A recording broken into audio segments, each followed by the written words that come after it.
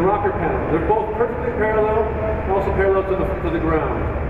But this is by no means a horizontal vehicle, to the leaper on the hood. So they're pushing forward the entire car forward. The long hood comes from a strong punch forward. So it's got a dynamic form with elegant lines.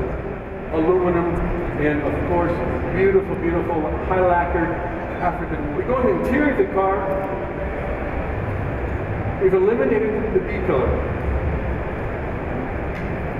So the dual opening doors will show a very elegant interior.